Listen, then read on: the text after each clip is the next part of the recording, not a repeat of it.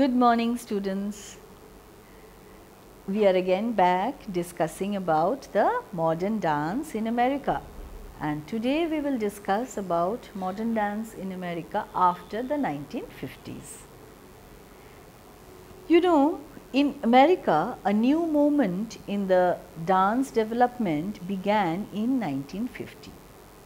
The preceding years saw the dance artists of America emphasizing more on the themes. At the same time, they brought some incredible changes in technique, stage designs, use of music and light. But they couldn't completely disregard the original structure of ballet. The dances of this period cast off the concept of storytelling through the movements of dance. They were averse to illustrate the emotions on stage. During this period, we come across names of dancers who were inclined in developing their own approach to dance. They are referred to as the first generation dancers of modern dance. First generation of modern dance, the very first name comes in our mind is Martha Graham.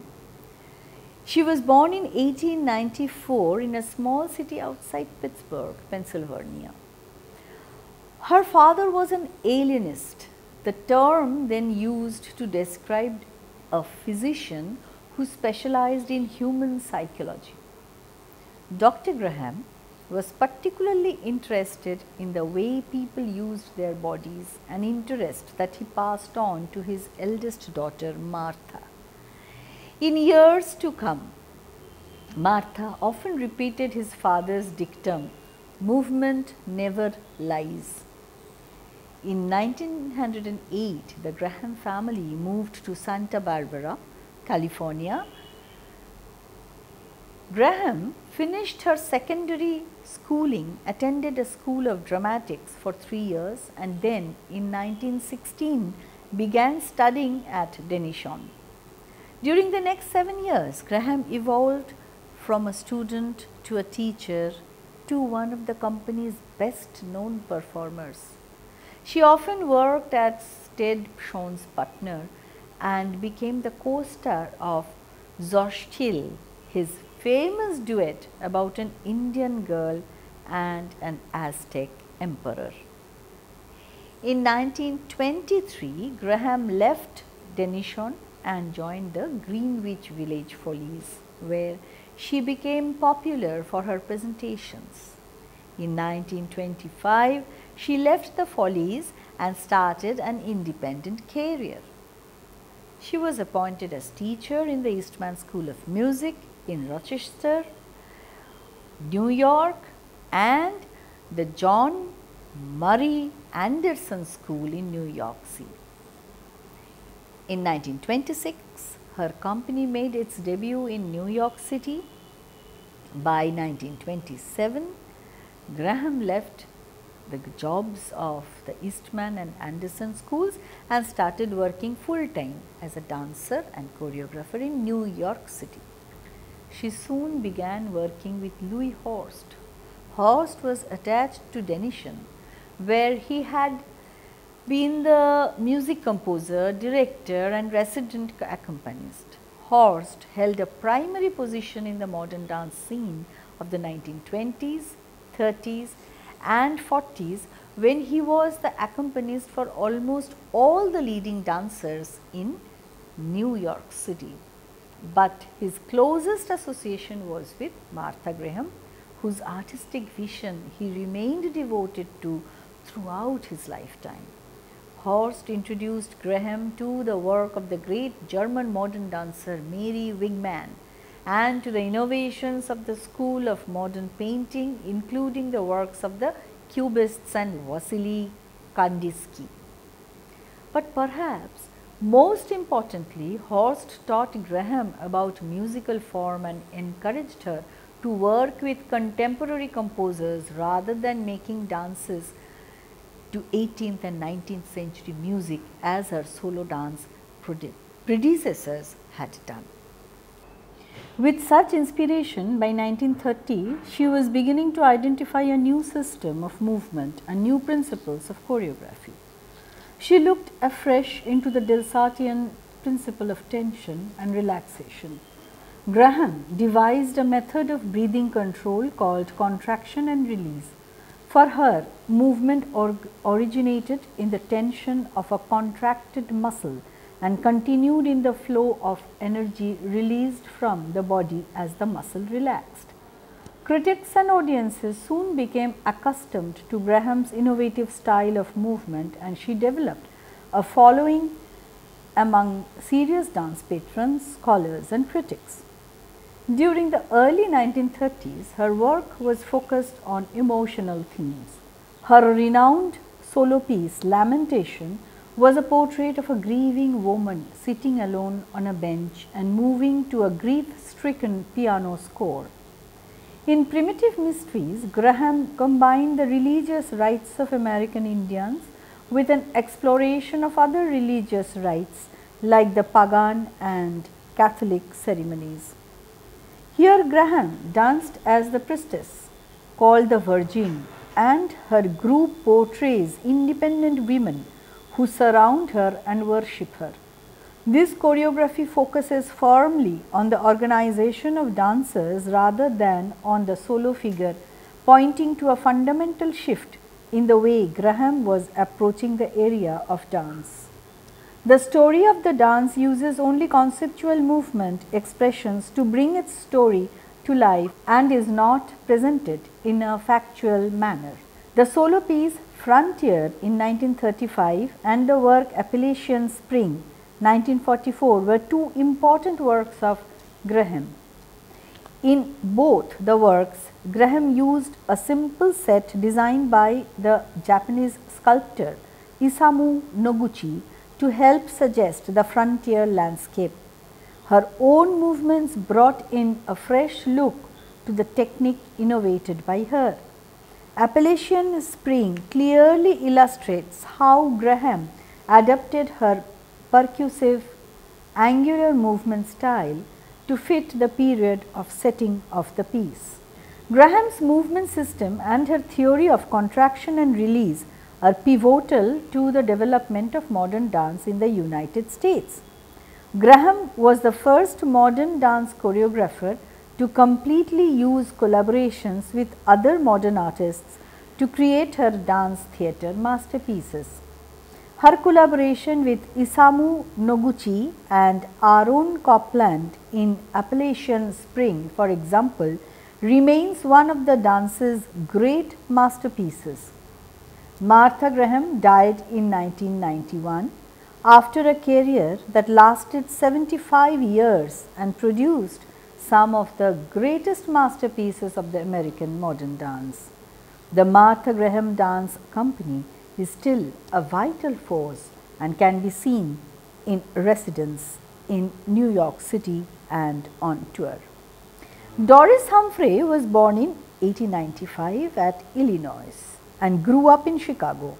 Her father operated a residence home for vaudeville performers called the Palace Hotel, and her mother offered piano lessons. Humphrey studied piano, ballet, ballroom dance, Americanized Delsarte and Delcro's system of eurythmics. A talented dancer, she began teaching ballet and interpretative dance to children when she was 15. Humphrey moved to California and joined Denison in 1917. As a favorite of Ruth's and Dennis, she started teaching classes and performing with the company in featured roles.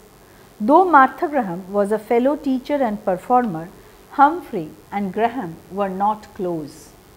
Humphrey made lifelong artistic and personal relationship with other Denison colleagues, most notably Pauline Lawrence and Charles Widman. Lawrence was a primary advisor and the costume designer who was close to Humphrey until her death in 1958. Charles Widman was Humphrey's choreographic and dance partner in the 1920s and 1930s and was himself a key figure in the development of the American modern dance. Humphrey began her choreographic career while at Denison, where she created with St. Denis famous pieces like Soaring set to the Schumann score of the same title, and Sonata Pathetique to the Beethoven score. In 1928, Humphrey and Charles Widman left the Denison Company and initiated their own school and company. Humphrey thought of moving away from the sentimentalism and romanticism of the Denison and developed a new dance repertoire and approach that may be recognized as modern. Like Isadora Duncan and Martha Graham, Doris Humphrey was interested in the fundamental importance of tension and relaxation in the body and used it as the foundation of her own system of movement principles. She called her version of the contraction and release of muscles and of the breath cycle fall and recovery. Unlike Graham, who stressed the tension in the cycle, Humphrey located the height or apex of the continuum in the suspension of tension. As a result, her vocabulary was based on the notion that all movement patterns fall into three divisions: opposition, succession and unison, and that all movement characteristics fall into three divisions: sharp accent, sustained flow and rest. She codified this system in her book, The Art of Making Dances. In 1931, Humphrey and Widman companies and their school were well established in New York City. Humphrey was considered by most critics to be a major innovator of the new modern dance. Her theory of fall and recovery and the technique that sprang from it was the foundation of her teaching method and her choreography. Underlying it, according to Humphrey, was the German philosopher Friedrich Nietzsche's idea about the split in the human psyche between each person's Apollonian side, rational, intellectual, and our Dionysian side, chaotic, emotional. The true essence of the modern dance was the movement that happened in between these extremes, which Humphrey labeled the arc between two deaths. From the beginning, her choreography highlighted the relationship between movement and music, emphasizing their formal qualities like structure, design and dynamic. In dances like Air for the G Strings in 1928 and Variations on a Theme of Handel 1931, the choreographer gave physical life to the music of Bach and Brahms. She did not attempt to tell a story or to evoke a specific emotion. Instead, Humphrey was interested in purely aesthetic considerations. In her use of these abstract principles of composition, Humphrey was perhaps the most modern of the early modern dance innovators. After her original company disbanded in the early 1940s, Humphrey was appointed the artistic director of the Joe Lehman's dance troupe. Lehman, himself an important figure in the American modern dance tradition, was a student and company dancer with Humphrey Widman in the 1930s and early 1940s. Today, Doris Humphrey's movement system and her theory of fall and recovery live on in the work of a long time of dance artists. Doris Humphrey died in 1958. Charles Widman was one of the gigantic figures of American modern dance and a pioneer in the development of the art form. Born in Lincoln, Nebraska in 1901, his artistic interest and abilities were evident from an early age. From the time he attended his first performance of the Denison Company, he was determined to become a dancer, and at age 19 he received a scholarship to the Denison School. Widman soon became a leading Denison dancer, partnering Martha Graham and replacing Ted Shawn in important roles. During an extended tour of the Far East, his interest in the Asian dance forms was aroused and he began studies with a Japanese teacher. In 1927, he and Doris Humphrey left Denison in protest against the romanticism of the repertory, and together they established a company and a school devoted to exploring a new aesthetic. It was the work of this company and that of their contemporaries Martha Graham and Hanya Holm which has come to be known as modern dance. Humphrey and Widman established new principles of technique involving gravity, fall and recovery, sustained, suspended and vibratory movement. Incorporating these innovative techniques, the two pioneers choreographed many works together. Among them, Lysistrata, School of Husbands and Alcina Suite are famous. After Humphrey's retirement from performing in 1945, Widman continued to create dances, perform and teach. He was especially popular at colleges and universities throughout the United States, where he taught many master classes and repertory workshops. He established a school and company of his own, the Charles Widman School of Modern Dance and the Charles Widman Theatre Dance Company. In 1960, he created and established the expression of Two Arts Theatre in New York City, where despite the limitations of the small space, he presented regular weekly performances until his death.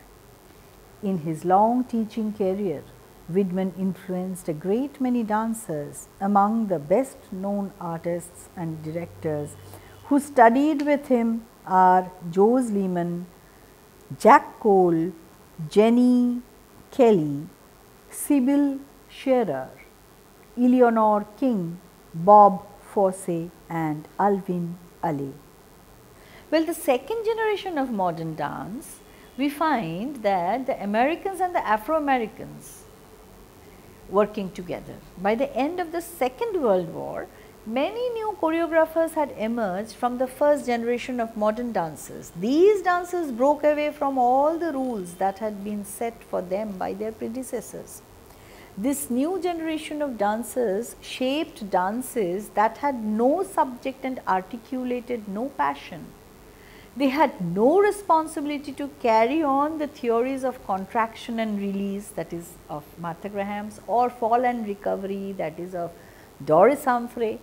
These choreographers had no urge to strengthen or enlighten their audience, while Jose Lehman utilized the Mexican heritage, in his words, the Moors Pavane and There Is a Time, while the work of Alvin Nicolais and Murray Lewis reflects the German influence of their teacher Hanya Holm, but is renowned for dance theatre using props, costumes, lighting and effects to transform the body. Others radically departed from their dance roots. Principal among these were three Graham's major dancers, Merce Cunningham, Eric Hawkins and Paul Taylor. Merce Cunningham was from Washington State. His first formal dance training was at Cornish College in Seattle.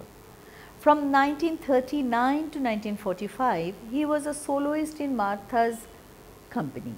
His first solo show came in 1944 and he formed the Merce Cunningham Company in 1953.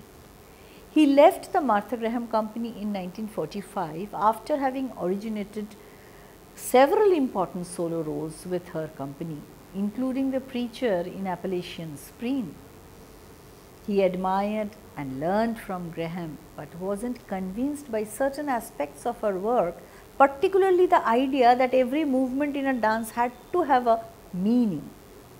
He was interested in investigating the procedure of movement and the potential of the art form standing apart from explicit emotional and psychological association. Around this time, Cunningham choreographed independently with John Cage. He started his own company in 1953 at the Black Mountain College Cunningham designed his dances in a completely unique manner that was never seen before. Cunningham's dance did not have a set plot or set characters. There were times when he would write the name of a movement, the name of a dancer, a length of time and a space on the stage. Then he would toss a dice to dip into a bag to decide what dancers would do, what movement, how long and where. This technique is famous as the chance theory. Renowned as one of the greatest and most influential choreographers of the 20th century, Cunningham was also an accomplished dancer. He appeared on stage into his 60s. He choreographed a total of 150 dances and 800 events, performances as well suited to the unconventional spaces like in gyms, armories and many other places, open spaces, which combined elements of dance, scenery, lighting in unpredictable ways. Cunningham is notable for having impacted artists outside of dance with his progressive approach and through his extensive interdisciplinary collaborations with visual artists. This would also include Robert Rauschenberg and Jasper Johns, and musicians including John Cage, Christian Wolff and Morton Friedman. His collaborations produced an influential body of work in music and visual art as well as dance. Cunningham was forward thinking. Later in his career, he experimented with using computer programs and motion capture technology to create elements of his dances. Before he died in 2006, he created a legacy plan outlining how he would like his company to be run and left a thorough archive of digitized information, plans and films preserving his work. Another exceptionally prominent dancer of this period was Anna Solokow. Solokow began her dancing career with Martha Graham. She learnt with Louis Horst at the neighborhood playhouse, where she became Horst's assistant and most prominent composition student. Solokow created the first dance company in Mexico.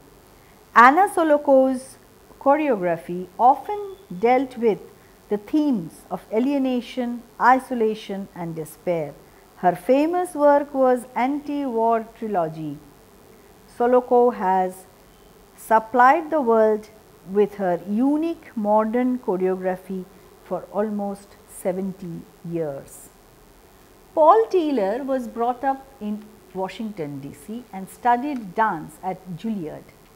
From 1955 to 1962, Taylor was a compelling soloist performer with the Martha Graham Dance Company. However, Taylor broke away from Graham to choreograph his own pieces and is most well known for his fascinating choreography. Two of his most sensational pieces are Three Epitaphs and Aureole. Paul Taylor turns everyday movement into breathtaking art of heart-wrenching beauty, points dazzling tableaux that sizzle with passion and exposes the cloud in every silver lining. Eric Hawkins was born in Colorado and went to Harvard University and wanted to study Greek culture. Hawkins saw Harold Kreutzberg and Yvonne Georgi dance and decided that he wanted to be a dancer. He was the first American student in George Balanchine's School of American Ballet. Later, Eric Hawkins became Martha Graham's first male dancer. Hawkins strongly thought that live music in the theatre would be more powerful for the dance and would render a diverse beauty to the production. Hawkins is known as one of the pioneers of modern dance through his original choreography and evolution of a new theory and technique of modern dance. Another important choreographer was Alvin Nicolais. He was an American choreographer, composer and designer whose dances were abstract and united movements with a mixture of technological special effects and a total liberty from conventional patterns and techniques. Nikolai started his dance study around 1935 with Truda Cashman, who was a student of modern dancer Mary Wigman. In 1937, he founded a dance school and company in Hartford, Connecticut, and was director of the dance department of Hart School of Music, now part of the University of Hartford, from 1940 to 42 and again from 46 to 49. Nikolai took up dance studies with Hania Hum and was engaged as her assistant. In 1948, he joined the Henry Street settlement in New York City and established its School of Modern Dance, where he became artistic director of its Playhouse. Originally called the Playhouse Dance Company, the Nikolai's Dance Theatre was formed in 1951.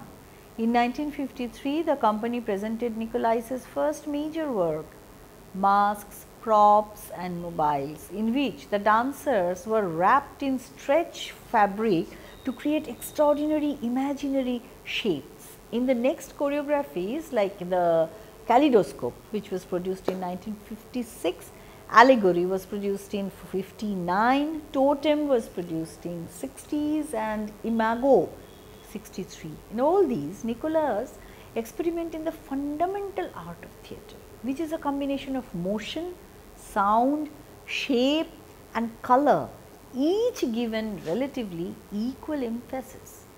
His other works comprise of Tent, Scenario, Guignol, Countdown, Talisman and so many. Nikolai often composed electronic scores for these productions. Nikolai made films on his works as well as broadcasts on American and British television. The first African American dance company was founded in the 1960s by Alvin Ailey. His company rose to eminence with his characteristic choreography, integration of past and current subject matter. Alvin Ailey American Dance Theatre has toured in over 70 countries as the first African American company to represent the United States abroad through a State Department sponsored tour to Russia in 1970s. Ailey's works about African American culture, blues suits and Revelations brought fame. Revelations illustrate the damage of isolation and the role of trust. The repertory includes a wide spectrum of choreographers. The Ailey School have presented works by Dunham, Primers, Betty and McKay. The contemporary dance composers such as George Faison, Camille Brown, Willis Dove and Dance Motion, choreographers Joala Willa Jo Zoller, Ronald K. Brown and Rennie Harris. 1960s experimentalists continued in the 1970s. There were two camps of modern dance, technique based dance and the anti-technique based dance. Lar Lubovitch, Jennifer Mueller, Lucinda Childs and Twyla Tharp choreographed dances requiring technique. And on the other side, Meredith Monk, Martha Clark, Elizabeth Sturb, Pibolobs and Anna Halprin, the purpose was to conceptualize a different idiom of dance. Today, many groundbreaking choreographers and companies like Martha Graham, Merce Cunningham, Paul Teller, Bill T. Jones, Twyla Tharp, Mark Morris, Trisha Brown and Alvin Ailey continue to exert influence. Hundreds of modern dance choreographers create work in the US and abroad. Notable American modern dance makers include Susan Marshall, Sarah McKelson, Babe Miller, John Jaspers, Eiko and Koma, Wale Cardona, Jane Comfort, David Parsons, David Dorfman, Lisa Lerman, Annie B. Parson, Stephen Petronio, Tere O. Canor, Reggie Wilson, Vanira Castro, Miguel Duerte, Nora Chiparume, Kyle Abraham, Azure Barton, Brian Brooks, and so many. Today, international exchange has accelerated, enriching the world of dance. Influences on American dance include the Japanese Buto, German dance theatre, classical Indian dance, Chinese dance, and capoeira. Contemporary black choreographers has expanded their scope, collaborating with African companies.